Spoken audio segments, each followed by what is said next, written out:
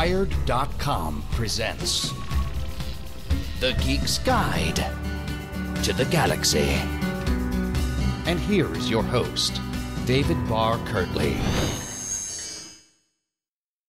Hello, and welcome to episode 133 of Geek's Guide to the Galaxy. Today on the show, we'll be discussing sexual orientation and gender identity in science fiction, and also announcing the launch of a Kickstarter for Queers Destroy Science Fiction, a special issue of Lightspeed magazine. And I'm joined by three guests. So first up, we've got our producer, John Joseph Adams. He's the editor of Lightspeed and Nightmare magazines, and also the series editor of Best American Science Fiction and Fantasy. He's also edited many anthologies, including the recent books The End Is Now, Dead Man's Hand, and Help Fund My Robot Army. So, John, welcome back. Good to be here. Then next up, we've got Seanan McGuire, who you may remember from our feature interview back in episode 63. She's the author of the October Days series and the Encrypted series, and she also writes the Newsflesh series and the Parasitology series under the name Mira Grant. She's also one of the hosts of the SF Squeecast, and will be serving as guest editor for Queers Destroy Science Fiction. So, Seanan, welcome to the show. Thanks for having me. And also joining us for the first time is Steve Berman. He's edited dozens of anthologies and sold nearly 100 articles and short stories, many of them dealing with queer speculative fiction. He's also the author of the novel Vintage: A Ghost Story, and the founder of both Lethe Press, a publisher of GLTB speculative fiction, as well as Icarus, the magazine of gay speculative fiction, and he'll be serving as reprint editor for Queers Destroy Science Fiction. So, Steve, welcome to the show. Thank you for having me. Okay, so why don't we start out with John and have you just tell us a bit about Queers Destroy Science Fiction. What is it, and how did it come about? Sure. So Queers Destroy Science Fiction came about as a result of the success of our special issue that we did last year for Lightspeed called Women Destroy Science Fiction. So we did a Kickstarter for that, and, listeners of the show may remember we talked about it on the show before, but the Kickstarter was very successful, and so... and then the issue itself came out and it got all kinds of acclaim and stuff like that. And, we did, NPR named it one of the best books of 2014. So that was all cool. But, given that we had such success doing, that special issue, we thought like, oh, well, let's see what other special issues we might do. Not just because it was successful, but because we felt like we were bringing a lot of positive attention to this issue of, women being underrepresented in science fiction. And so we thought like, oh, well, there's other groups that we could, sort of turn the reins over to in a similar way. And so, our first two thoughts were, either queers, we do something with queer fiction. And so we do like Queers Destroy Science Fiction, or we do like People of Color Destroy Science Fiction, something like that. And so we were sort of trying to decide between those two. And then one of the factors that ultimately helped us decide was around that time, I published my anthology, The End Is Nigh, and it had like five out of 23 stories, something like that, dealt with characters that were gay or lesbian and that kind of thing. And only one of those stories even had any kind of political slant to it at all. The other ones, the characters just happened to be gay. But we got so many complaints, like on Amazon reviews and other things like that, like just like these readers who were just, couldn't deal with the fact that these characters were gay. It's like, oh, them being gay just threw me out of the story, all that kind of thing. And it was just like sort of one of those moments where we're like, oh yeah, this is a constant battle for anybody who writes anything that deals with, gay or lesbian, and other queer type characters. And there was a couple other sort of instances online where people were getting this kind of criticism, and so it just sort of seemed like, well, now is the time to do this one, and so we'll do this one next, and turn the magazine over to queer creators and let them destroy science fiction this time. Now, John, previously when we mentioned this on the show, we had someone post a comment saying they thought that queer was a derogatory term and we shouldn't be using it. Do you just want to address that quickly? Sure. I mean, I'm sure Steve and Sean could speak to it better than I, because I'm a straight person, so I don't want to speak for queer people. But it's one of those terms, as far as I understand it, that has been reclaimed by the community that it once was being used as a pejorative term. And I ran into this at Christmas when I was visiting my wife's family, and like her dad hadn't heard that either. So like he heard us talking about Queers Destroy Science Fiction, and he was like surprised because he thought it was a derogatory term. But I think just the very notion of the way we're phrasing everything kind of is provocative and in a way. Like, I mean, even when we were just calling the previous issue "Women Destroy Science Fiction," some people didn't get what we were going for immediately. But I think that sort of and like so essentially they thought we were saying the opposite, that women actually were destroying science fiction, not that we were asking women to destroy science fiction. And so I think that kind of provocative title can kind of work. And I think most people probably have realized at this point that queer has become a term that's accepted and not derogatory. But go ahead, Sean and Steve, jump in if you want to. I mean, I'm sure you guys have more background on it than I do. Well, I would say that I have friends that are in their late 50s and 60s, and to them, queer still has a sting to it. But these days, it's viewed as reclaimed. The problem is that there's this huge, wide spectrum of gender and sexual identity that we're talking about, and there's no good one-word representation for them. So queer is better than a mouthful of letters. The language is evolving, and it's going to be a while, I think, before we have a good word that encompasses everybody that doesn't have a history as a slur. And in this case, there are always going to be people that don't like the word. I'm not the biggest fan of it as a word, but it can be put in positions, as it has been here, I think, where it's not being used as a weapon, it's being used as a descriptor. Yeah, and one thing that what Steve mentioned, what the alternative is to have like this acronym of jumble of words, and so the problem was when we were trying to put the title together, the only real option we would have had in that regard would have been like Quilt Bag Destroys Science Fiction, and and that's an acronym that spells out all the different types of or at least tries to spell out most of the types of different queerness. And it's just like it doesn't really quite work as a title, Mm-hmm. And it's missing pieces. Yeah, sure. And so all of the acronyms would, and so but if you use something like queer, it can say like, look, this is this kind of thing we're talking about. We're not actually saying every single thing in this word, but it's trying to. The other thing is queer also has a sort of weird connotation to it that lends itself to speculative fiction. Yes. Huh, that's interesting, yeah.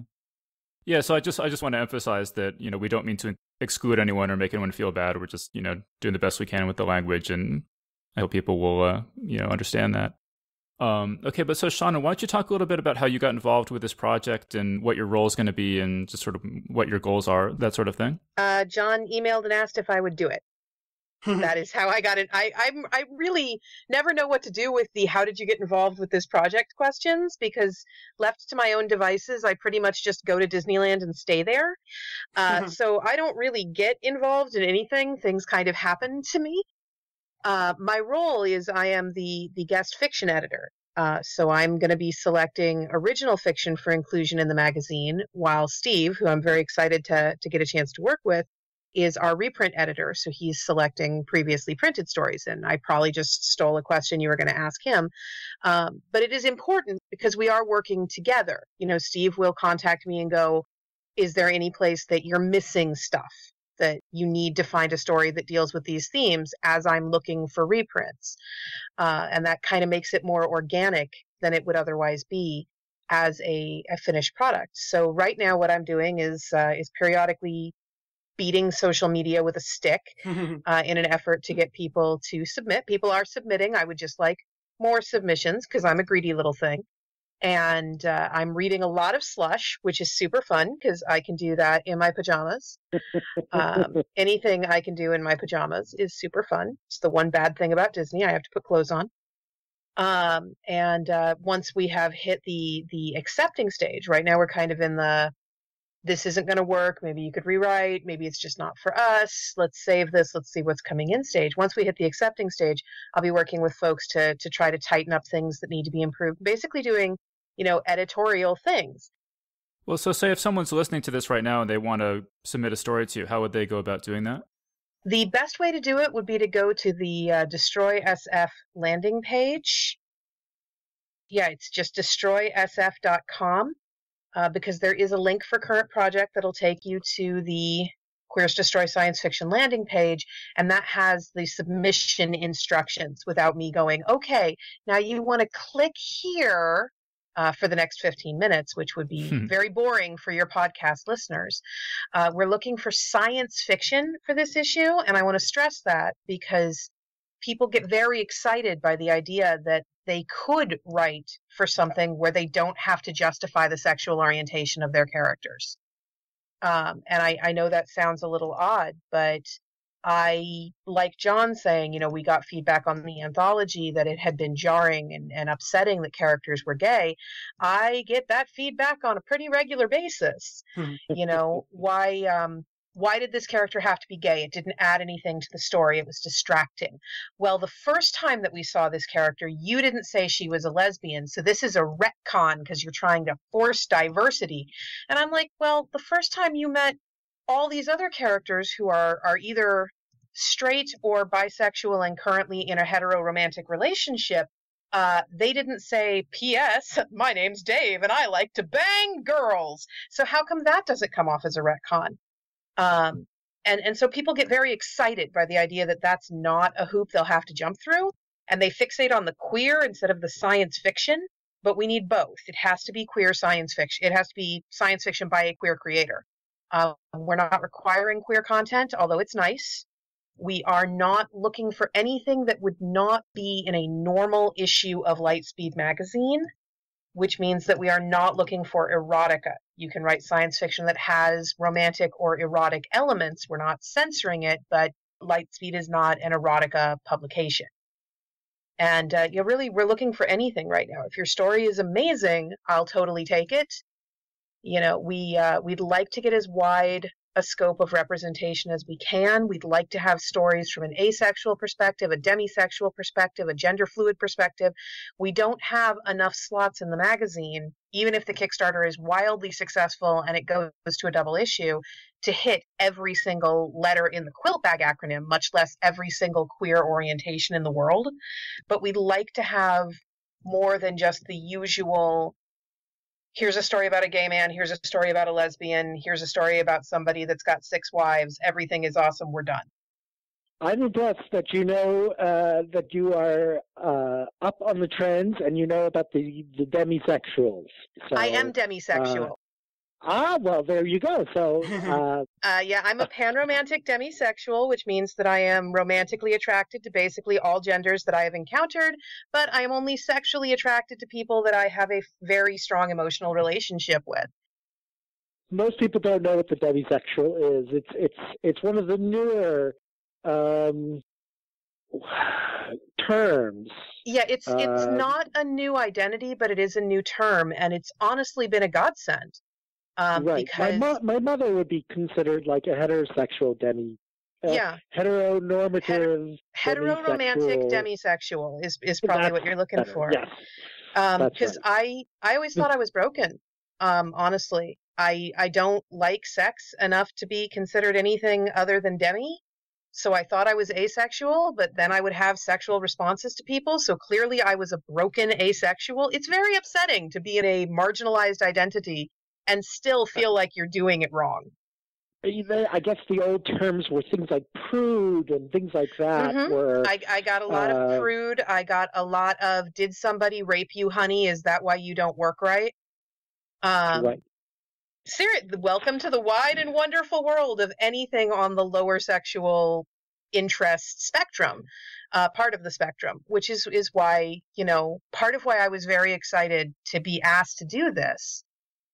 Is if you take a look at a lot of the responses that have come in from folks when we first announced, you'd have to go back because it was the first announcement, but you have just a huge number of folks who identify as asexual or demisexual thanking us for acknowledging that they exist, for spelling out that A is not for ally, that demisexuality is a thing.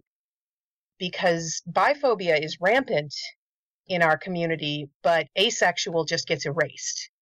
So you get told that your identity doesn't exist, you're just a prude, Somebody is gonna fuck that right out of you one day.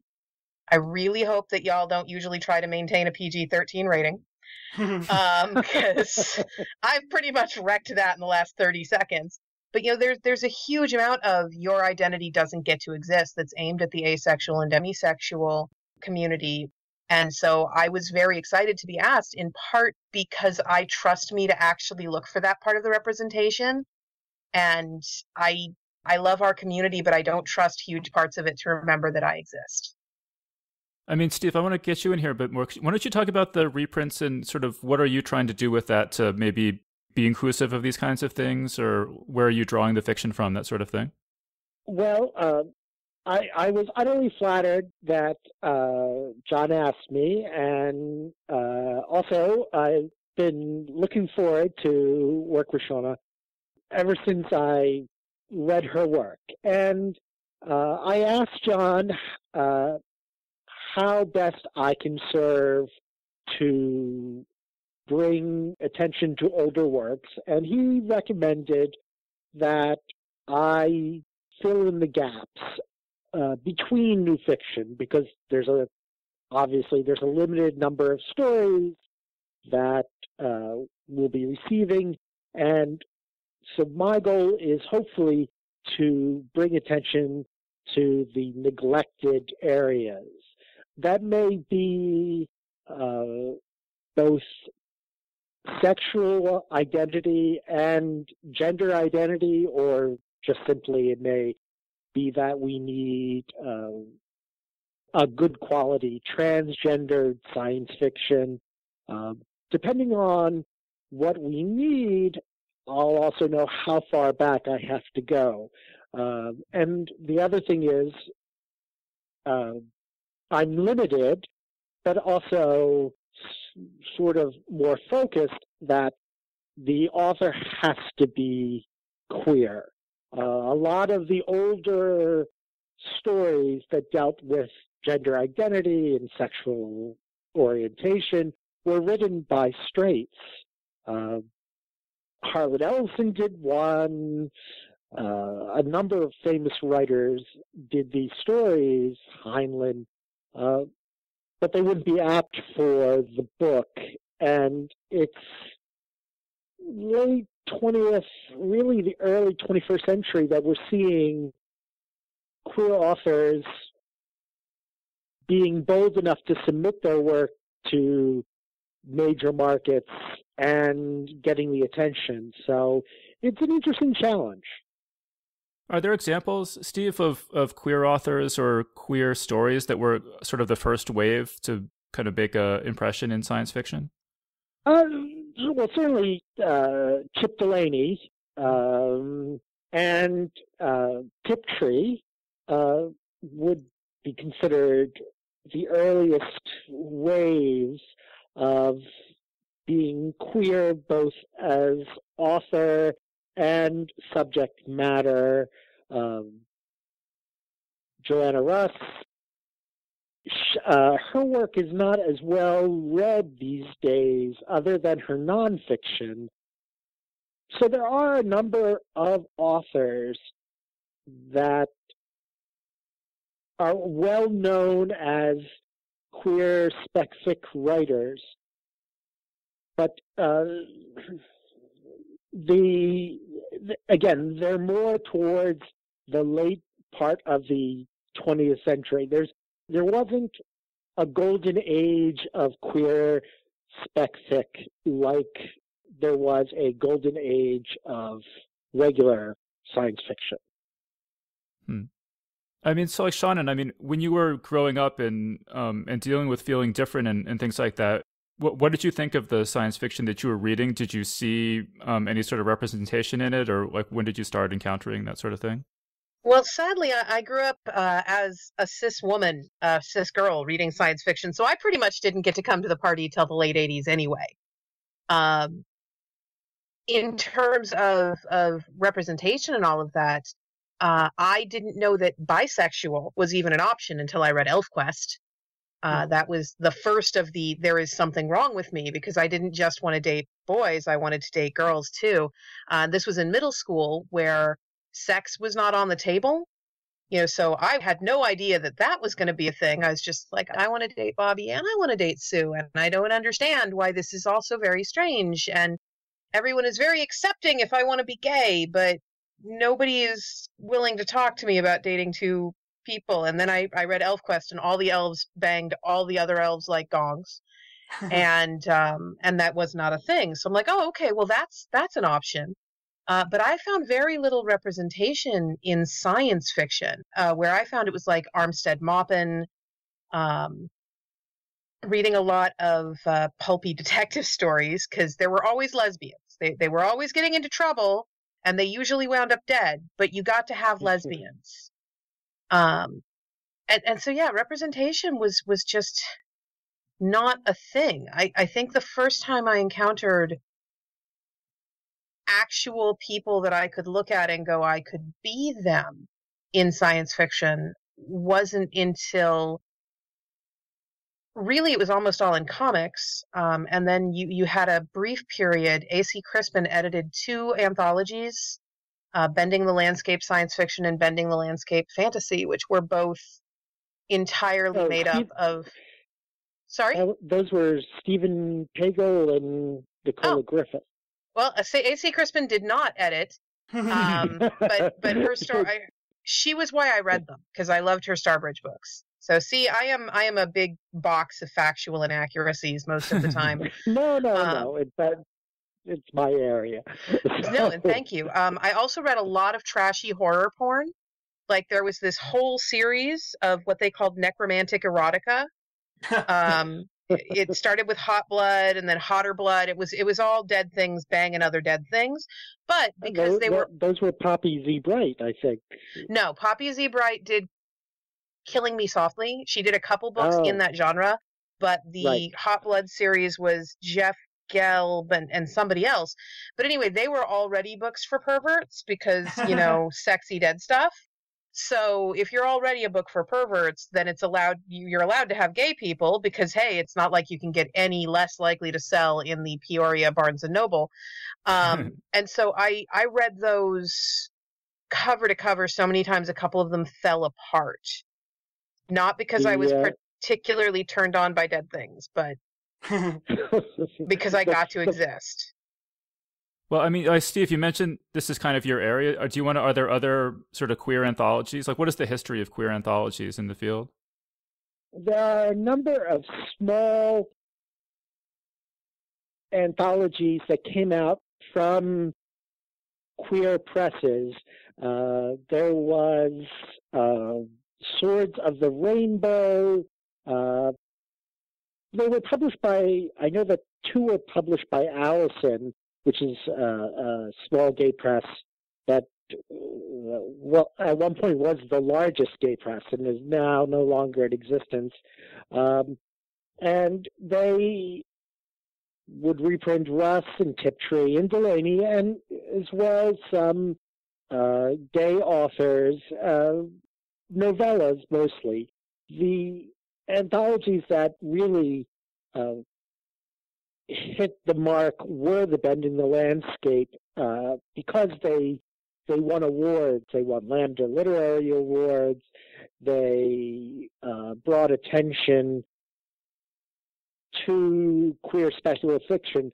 The problem with them was that most of the authors published in the books identify as heterosexual. So there were only a few queer stories in them. There were some collections too. An excellent collection was called Somewhere in the Night, I believe, by Jeffrey McMahon. He also did a book called Vampires Anonymous.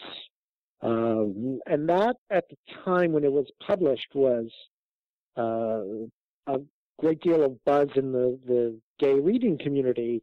Unfortunately, the author disappeared. One of the problems with gay men writing was that they were writing under pseudonyms often because they were hiding their identities from their families. If they passed away from during the plague years of HIV, it's hard to get the rights to reprint their work.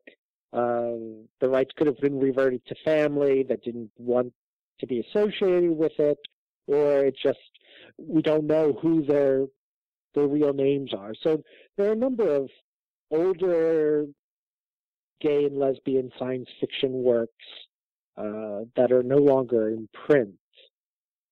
I know that the first gay short story I ever read was when I was 18, and it was Clive Barker's In the Hills, the Cities.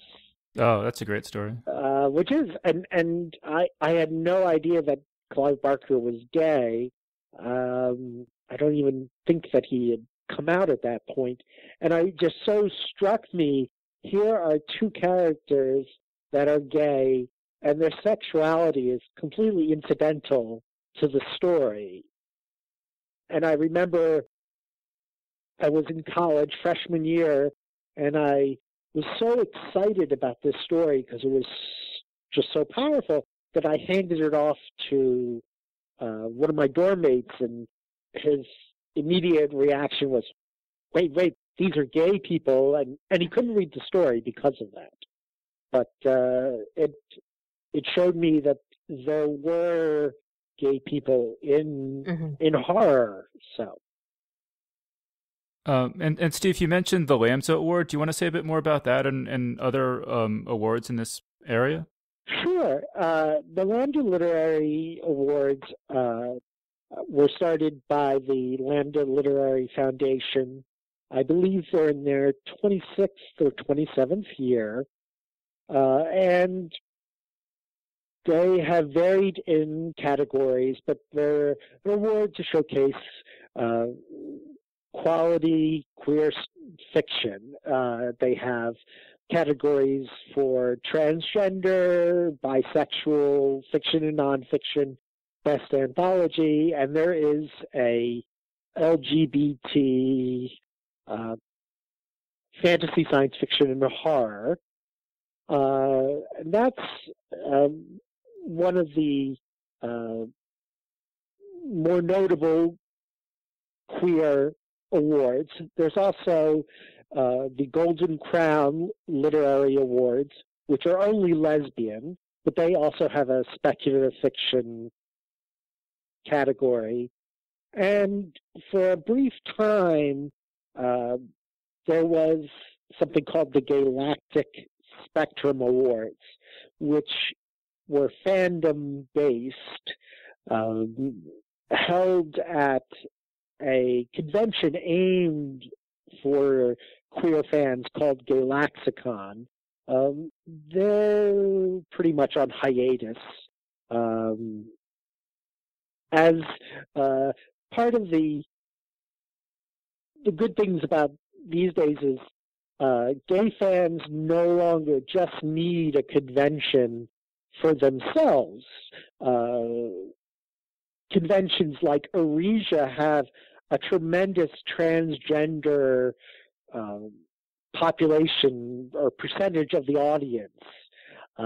And we're also welcome at pretty much ReaderCon has panels on queer identity and things like that. So I think that it used to be if you were gay, you would only feel comfortable at Galaxicon. But now you are welcome in a wider variety of conferences and conventions.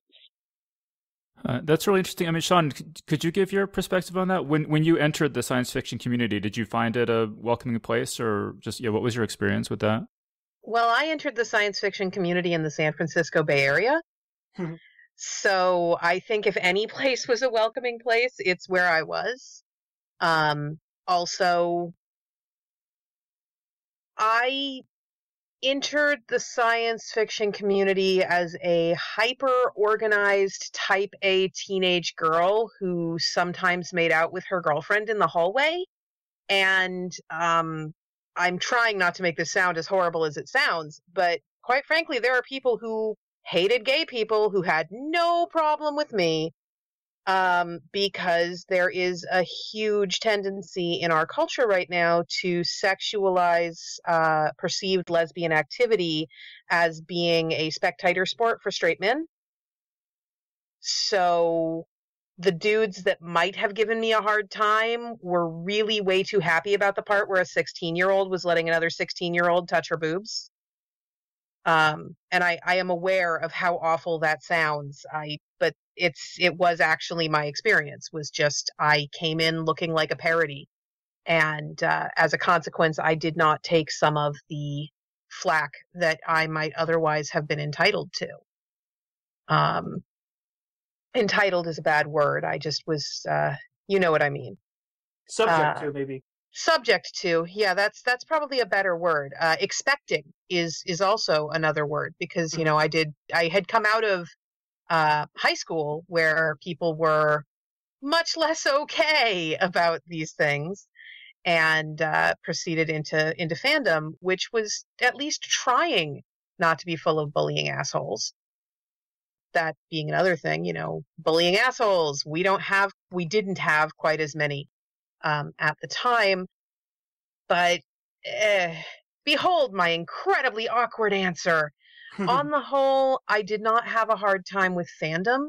What I had a hard time with was the same thing that I had a hard time with as a female, was the you get to exist but don't ever tell us about it. The only place that I saw it being acceptable or okay to have gay content or bisexual content or homoerotic, homoromantic context rather, was if it was explicitly erotica. The only time I got to be anything other than straight was when all I was something other than straight. You know, it's interesting, and Shauna has mentioned to me that during the first few weeks of the open call, she was getting a lot of erotica. And huge amounts of erotica. But it doesn't surprise me, because, for one thing, a lot of people, to their mind, the only way to identify someone who is not heterosexual would be if they're in bed with someone, because this goes back to the whole Star Trek and Roddenberry saying, "Oh yes, there are gay people aboard the Enterprise. You wouldn't know if you looked at them," type thing. And so one of the ways that people of different orientations felt empowered or visible was by describing, graphic scenes. You can't have gaydar as a reader unless you're really anticipating certain things. I mean, there's a reader expectation. When I read a story, I will assume that the character is male, white, gay, and Jewish, like I am, until I can check off different identities, cultural ethnicities, etc.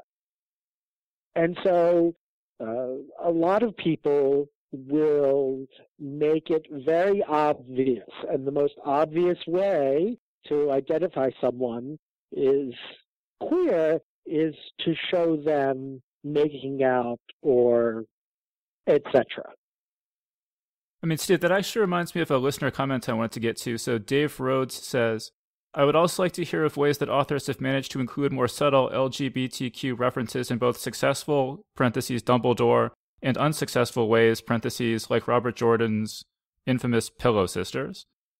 I don't know if has anyone... Okay, I actually want to back that up. I do not consider Dumbledore to be successful representation. Neither do I. If you have to tell me after the fact that you should get credit for having gay content because this character whose romantic life was never, ever, ever, never, ever, ever once mentioned, really liked the same gender. No, you failed. I love J.K. Rowling. I love Harry Potter. She does not get credit for that any more than she gets credit for, having had Jewish inclusion, because she recently mentioned that there was one Jewish wizard at Hogwarts. You know what? No. Show me the Jewish wizard at Hogwarts having serious philosophical issues with, can I cast spells on the Sabbath? Show me the kitchen dealing with the ramifications of preparing kosher food when you can't bring a rabbi in, but everybody else is getting meat. It does not work. Dumbledore is not successful representation. And it is I would say, if you want, go to Cassandra Clare. She has her bisexual mage. He's also Asian. And she has a Jewish vampire who, reciting the Shema, burns his lips. I mean, that is, she is far better at representation in YA than J.K. Rowling. Or take a look at Sarah Rees Brennan. Has amazingly good representation. She actually just wrote a complete novel-length story that she gave away for free because she wanted her fans to be happy and because she is sometimes too nice for her own good. It's called The Turn of the Story. And the main character, Elliot, is bisexual. And over the course of the story, dates both girls and boys, and is not presented as wrong or a slut or gonna settle down and find what he really likes. No, what he really likes is the people that he likes, and he does not care what they're working with. So the representation is there, but you don't get credit for Dumbledore. That is not even doing the bare minimum. Now, I guess if you're asking for things like coding and how to do it, part of the reason why we're doing the special issue is so that we don't have to code, that you don't have to worry about gay characters passing as straight. I remember that one of my favorite fantasy series growing up was the Rose of the Prophet series that was by Weiss and Hickman. It was a Arabian Nights style, and there was a gay character in the trilogy, but I always was unsatisfied because he had to remain chaste and celibate and alone, unrequited love. And for years, I just sort of accepted that. And then I realized that Hickman is a Mormon, and so this was a case of love the sinner, hate the sin. And so he was okay with presenting a gay character, but the character could not have a homosexual relationship. I mean, John, I want to get John in here. As an editor, you read a lot of this sort of fiction, right? Do you have any examples that stand out for you that's particularly good that you want to let people know about? Oh, sure. I mean, Sam J. Miller just sold me a story for Lightspeed called We Are the Cloud. We ran it back in September, I think. That's a really great queer story, but he's a queer author, and the story is explicitly about queer relationship, and it's just like really well done, and I just love the story to death, and I can't really recommend it enough. And I mean, so that would be one example that comes to mind. But actually, one thing that I'm hoping that we get to do on the Kickstarter, or as a result of the Kickstarter, is that we have a couple stretch goals, and one of the stretch goals is that actually I would publish what we're calling the JJA Super Gay Sampler, which is just going to be like basically a mini anthology of stories that I've previously published that have that are queer stories. And so, I'll pull them from all the different things that, from Lightspeed, from Nightmare, from the anthologies I've done. And then like our final stretch goal is actually like, so if we reach 50,000 on the Kickstarter, I'll actually just do that super gay anthology, but we'll do it as a full size anthology. So and it's going to be exclusively offered to the backers of the Kickstarter. So you won't be able to get it anywhere else but through the Kickstarter. But I'm really hoping I get to do that, just because it's like, that's the sort of thing that, like, as a straight man, like, I don't really have any business editing a gay anthology. Because if someone's going to do it, it should be a gay creator or a queer creator doing such a thing. But, like, in this case, since it's, like, Lightspeed's my magazine, and I'm doing this Kickstarter campaign as a way to support that Kickstarter campaign and, the Queers Destroy Science Fiction issue, I feel like, like, it's okay, and, like, we sort of get a pass on, whether or not I have any right to be doing it. But, especially since all of the creators, or all of the stories are going to be about, gay characters, so... There are two things I kind of want to point out here. One that we have not explicitly stated so far, but we are not requiring that the stories for this special issue actually have queer content. We're requiring that they be by queer creators. Right. And I don't think we have flat said that. If what you really feel is a story that is a Dumbledore story, yeah, your character would be gay if it came up, but it's a solo surveyor dealing with a first contact and they don't really have time to think about their boyfriend back at home, that's okay. We're not going to reject because it doesn't have blatant, visible queer content. We're looking at the quality of the story, but it's the identity of the creator that matters more here. But at the same time, John, you absolutely have a right to respectfully edit an anthology about gay characters, just like you absolutely have a right to buy lots of stories about gay characters. You should have queer creators involved, but I absolutely never want to see us as a community getting to the point where, oh, sorry, Seanan, you can't be involved with this book because it is the straight white cis male book and only members of that group get to be involved. But it's okay because John can't be involved with your demisexuals take on Godzilla book. We need to keep everything open as a community because we're doing this to strengthen our community's understanding and to come together more and say to the kids that are in the position that we're in, hey, you are a part of this. You do exist here. You are welcome here. We are not going to stop at Dumbledore. I have edited several years worth of Year's Best gay spec fic and lesbian I've co-edited, and I've bought a number of stories that you publish. In fact, I reprinted Sam Miller's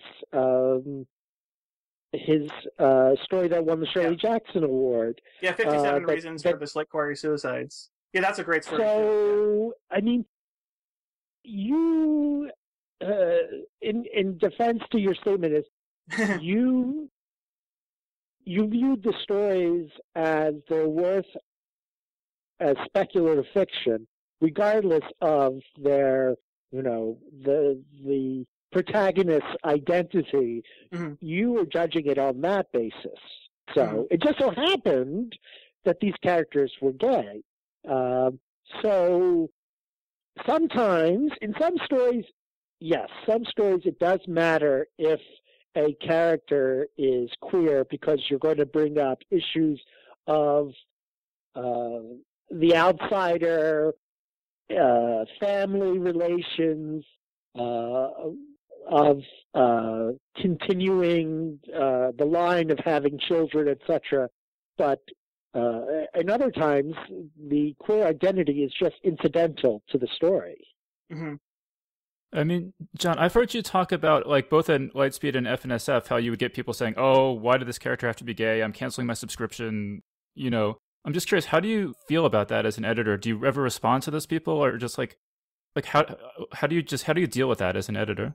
I mean, honestly, I just have to kind of ignore it. I mean, it's sad, on the most basic level, it's sad, and it's very upsetting. And I mean, there have been times, like, actually, there was at least one review for The End Is Nigh, which was complaining about the sexuality of the characters, and it was written in such a way, like, the language that the person used was such that I was like, I I don't know, like, I know you're not supposed to reply to reviews, but I kind of feel like I could reach this guy. Like, if we actually just engaged him, I think, like, we could reach him, because, like, he kind of seemed like he wasn't, like, full-on bigot, you know? It's like, this was, like, some sort of gut reaction he was having that he was, you know, not enjoying the stories because of that. But, like, there was something about the way he put it that I was like, I think if we actually made the right case to them, we could convince him, we could show him the error of his ways, like, and why that's wrong-headed thinking. And so ultimately, like, I didn't do it, but some colleagues of mine thought it was worthwhile, and so tried to engage him, but I don't think the guy ever replied. But, you know, the thing is, it's like, there's so little chance that you're ever going to convince anybody with that kind of thing. Like, if what you're doing is presenting them with fiction, and in these stories, you know, you're getting into the hearts and minds of these characters that are queer, and they still aren't convinced that that's worthwhile. Like, the reader isn't convinced that that's worthwhile. You're never going to convince them by just arguing with them. It's like, if you show them fiction and they can't be moved by that, they're not going to, you know, like, I can't see how just arguing with them is going to change their mind. So to me, like, I don't pay it any mind if somebody's saying that they're going to cancel a subscription or whatever because of that. I'm going to keep publishing what I'm going to publish. And, you know, I mean, it's like kind of like giving in to terrorism or something. It's like, you can't, like, say, oh, okay, well, this person's threatening me, so I should stop doing this thing. You know what I mean? So, and, yeah, actually, somebody did recently, actually say that he was going to cancel. Oh, yeah, somebody threatened to cancel, or he was going to stop reading everything that I edit and publish, if I published any more, stories by Daniel Jose Older. Mainly because of his story Dust. Mainly, well, let's say, I think it was mainly because of his story Dust that I published in Lightspeed, but it was also at least partially because the guy was upset that that Daniel was down on H.P. Lovecraft being the model for the World Fantasy Award. So it's like, I don't know, this guy had all sorts of issues with Daniel Jose Older, but he did threaten to cancel a subscription if I published anything else. And I mean, I don't think Daniel's actually queer, but he's written stories that are you know, have queer content. So yeah, I don't know. I mean, my short answer is that I typically ignore that stuff, even though I find it sad and wish it was not the case. Well, I mean, there are some fairly high-profile authors in the field who make inflammatory anti-gay statements on a fairly regular basis. I mean, Seanan and Steve, how do you feel about that, or how do you respond to that, or what should our response be to that sort of thing? I generally try not to engage just because it's an unwinnable fight. But what is very interesting to me, speaking as both a queer person and as a woman, is you get a lot of the same rhetoric used to shut down any attempt to talk back that you get when you're talking about feminism, which is, well, if you would just see my point of view and acknowledge that my views have equal weight to your views, then maybe we could reach some kind, you know, maybe we could understand each other. When your view is that I am subhuman and do not have the right to have a happy life that does not cause you any harm whatsoever, your view actually does not get equal weight with mine. You know, it is horrifying to me that we still do have a culture and a community, whether we mean to or not, where somebody can say, oh no, you know, as one person in our genre said last year in a comment thread, oh no, we just need to fuck it out of them about lesbians and bisexual women. And it was flat out in those words, they just need to have it fucked out of them. Well, no, actually, that does not work, as it turns out. But it does make me very uncomfortable when I'm then told that I should privilege their views on a level with the views of people that don't, you know, call me and my friends and family trash people. I generally am opposed to the idea of withholding sales from an author because I don't like their politics. There are people whose politics I strongly dislike, whose work I love, and who I continue supporting. But Orson Scott Card has flat out said that the money he gets from book sales goes to things like fighting against gay marriage. Well, my baby sister married her wife during the brief window when gay marriage was initially legal in California. And the thought of giving money to a man who will then turn around and use that same money to try to destroy my sister's marriage is revolting. It's not a statement about his politics. It's a statement about he has said he will use the money I give him to directly cause me harm. I don't feel like I should be judged for not doing that. Now, if people choose not to give me money because I'm going to cause them harm by taking my girlfriend to see Cabaret for Valentine's Day, that's their call. They get to make it, same as I get to make mine. But I'm pretty sure of the two of us, I'm the one that's in the right. Steve, did you want to jump in here too? Well, certainly I agree with everything that Shawna just said. You're taking my girlfriend to see Cabaret? I mean, it's convincing, well, some writers, it's just like some politicians, some people. There's freedom of speech. They can espouse their views, and they're free with their dollars to buy those authors that are homophobic. As a queer publisher, an editor, my concern actually is sort of slightly the opposite. I know many readers that their point of view of speculative fiction, of fantasy, is dragons or vampires, and if it doesn't have, I don't want to read a book that a gay book that isn't about dragons. I don't want to read Hal Duncan. His speculative fiction is too out there. It's too surreal. I want my paranormal romance. So I'm often fighting for a wider range of the fantastical, of the strange, and also I'm struggling to get the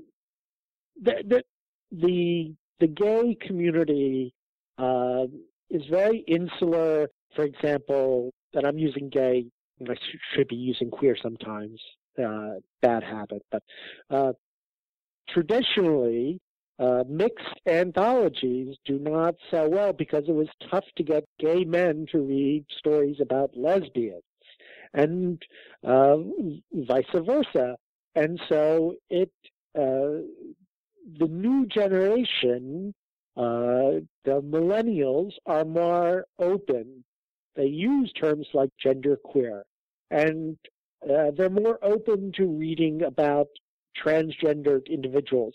Whereas there are, just like there are stodgy white men who don't want to read about women in their science fiction, there are stodgy gay men who don't want to read about lesbians. And so my goal is to show the wealth of storytelling and get the reader to try something new.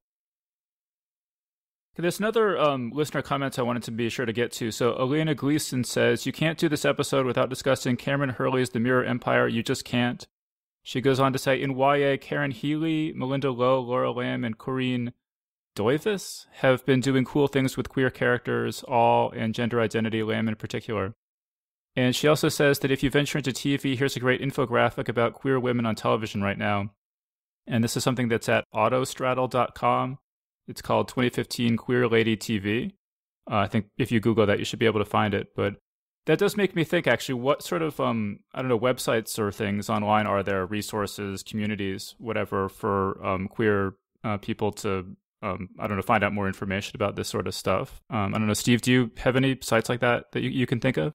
Sure. The easiest is the American Library Association has roundtables that deal with different issues, and they have a GLBT roundtable. And it produces several lists of recommended reads. There's the Rainbow list, which is middle grade and YA queer titles, and there's the Over the Rainbow list, which is adult fiction that has positive GLBT portrayals. There's also the Stonewall Award, also given out by the American Library Association. And the Stonewall has honorees and winners in both adult and YA categories. If you're looking for speculative fiction, again, the Lambda Literary Foundation has the awards. So those are great resources for people that just, I want to find a gay or a queer YA book. What's some of the new ones? The Rainbow List has them. Okay, great. I mean, Shauna, do you want to pick up on anything that we were just talking about there? I mostly hang out on Tumblr, which is exactly as useful a resource as you curate it to be, because Tumblr is it's not like going to Wikipedia where you can look a thing up. It's a whole bunch of people's individual blogs feeding through what's called your dash or your dashboard. And if you pick the right blogs to follow, then you'll have lots of really interesting information and things to learn and talk about and share. And if you pick I'm not going to say wrong because it's a valid life choice, but if you pick the different blogs to follow, you'll just have endless graphic sets of Chris Helmsworth's ass. And also valid, completely legit as a life choice, but not going to be quite as it's educational in a way. It's a different kind of education. Yeah, that's not educational. So yeah, I don't go looking for most of this stuff online. I'm a book girl. I read books. I go to the library when I want to know a thing, but I got through most of my questioning and searching and who am I and what is this and why am I in this handbasket a long time ago. Tumblr is really the best community for folks that are just getting started out, near as I can tell, though, because it is largely the younger generation. It's not just millennials. It's also Gen X and Gen Y. You know, we do still exist out here. But you get fewer of the stodgy people saying, I don't want lesbians in my cornflakes. Well, the lesbians are here. They get cornflakes too. And so you can kind of find out what's going on. Now we're still a fanish community. We have the internalized misogyny and exciting issues with female characters getting in the way of our exciting slash fic that any other part of fandom does. But at least we're trying. All right, cool. So, John, why don't you tell us a bit more about this Kickstarter and just like how do we support it? Just sell us on this whole thing. So the Kickstarter launched on Thursday, on January 15th. It's going to run until February 16th. And so if you just go to, actually the easiest URL to give you is just go to destroysf.com/queers, and that's going to redirect you right to the Kickstarter page. And we're hoping to raise $5,000, and that's our minimum goal. And at $5,000, that'll allow us to make the issue into a double issue. Now, we're going to publish this issue either way. So it's going to be a special issue that we're going to publish in June, regardless of how the Kickstarter does. But if we raise that $5,000, we're going to make our special issue into a special double issue. Okay? And then we have a bunch of stretch goals, as I mentioned earlier. So in addition to the Super Gay Anthology thing that I mentioned, also our $30,000 stretch goal is we'll publish an additional special issue called Queers Destroy Horror. That'll be a special issue of Nightmare Magazine. And then if we reach 40, we'll do a Queers Destroy Fantasy special issue as a special issue of Fantasy Magazine.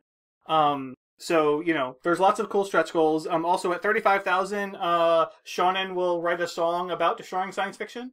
As fans of hers will know, she's a extraordinary filk artist in addition to being an amazing author. So that'll be cool. If you guys want to pop over to there, you can see all the different rewards. $5 gets you a copy of the Queers Destroy Science Fiction special issue, along with some extra bonus stuff. And there's, you can get subscriptions, you can buy it in print, as a trade paperback, all kinds of great rewards. So, that's basically it. John, is there anything that you know for sure, like in terms of authors or articles or anything that you know for sure right now is going to be in the issue? It's still really early in the process, so we don't really have anything. We don't have anything under contract yet. But Catherine M. Valente, Amal El Moltar, and John Chu, who won the Hugo Award last year for short fiction, they all have said that they're going to write stories for the issue. So, assuming they come through, they'll have stories in the issue. We can't promise it with 100% certainty, but they did say that they were planning to write stories for us. So that's what we have sort of on tap so far. But, as Seanan was saying, submissions are open right now, and submissions are going to be open until at least February 15th. So, we're hoping that, once this episode airs, that'll boost the signal. More people are going to find out about it. So maybe, hopefully, even more people will write stories and submit them to the issue. And, one of the fun things about doing any issue of a magazine is when you're open to submissions to the wide world, is seeing, what surprises await you in the slush pile. Because, you're discovering new authors and all that kind of stuff. All right, cool. So, Seanan, do you have any just final thoughts you want to say about Queers Destroy Science Fiction or this topic, or just anything you want to mention? You should submit more so that I have an excuse to sit around in my pajamas reading slush. I had another thought too. Also, actually, one of the neat things that we did with our campaign last year, and that we're also doing this year, is we're going to have a series of essays on the Kickstarter. So, we're going to post a series of project updates that are going to be these personal essays from queer creators of science fiction, either queer creators or queer readers of science fiction and fantasy, and talking about their experiences being a queer person, either working in the field or just interacting with the field, as a fan, that kind of thing. And so they're going to be posted throughout the 30 days of the campaign. And then one of the other stretch goals is that if we reach that stretch goal, we'll include those essays in the issue itself. And I think that turned out really great last year. I really hope we meet that stretch goal because, in retrospect, it really seemed like it was an integral part of the issue that made it something, took it to the next level. Because those essays were really great last year, and I'm really looking forward to seeing what everyone comes up with this year. But, if you're a straight person wondering what all the fuss is about, I think those essays are really going to do a lot to open your eyes to what queer creators or what queer people in general have had to deal with, throughout their lives in terms of representation and being accepted and all that kind of thing. So. All right, cool. And Steve, any final thoughts? Well, I'm hoping that we get a lot of donations because I would really love to see a Queers Destroy horror and a Queers Destroy fantasy. It would allow me as a consumer of these genres to see what people come up with, and also as reprint, I could bring some old stories back to attention. But I'm just excited about the whole process because I can't lose. I'm the target audience here, and I just can't wait to see what people submit. So I'm hoping that people are generous with the donations and allow 3 issues to happen.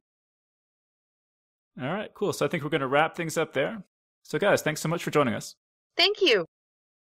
Thank you very much. Yeah, thanks, Dave. And that was our panel.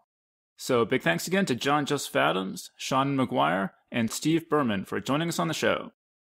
And once again, to help support Queers Destroy Science Fiction or to submit your own work, visit destroysf.com/queers. I'd also like to thank everyone who's given us 5 stars on iTunes, including James and Jewel, who writes, "Intelligent with a dash of fun. I found this podcast recently. My life is no longer incomplete." So big thanks again to James and Jewel for that great review. This episode was also made possible thanks to support from listeners such as Leonid Levchenko, Abigail Drake, and Peter Byrne. So thanks guys, we really appreciate it. To learn more, visit us at geeksguideshow.com and click on crowdfunding. Alright, so that was our show. So thanks everyone for listening, and we'll see you next time. The Geek's Guide to the Galaxy is a production of Wired.com. For more information about the show, visit geeksguideshow.com. To learn more about your host, visit davidbarrkirtley.com. Music and voiceover produced by yours truly, Jack Kincaid. If you enjoyed this program, tell your friends. If you didn't enjoy it, tell no one. Thank you for listening.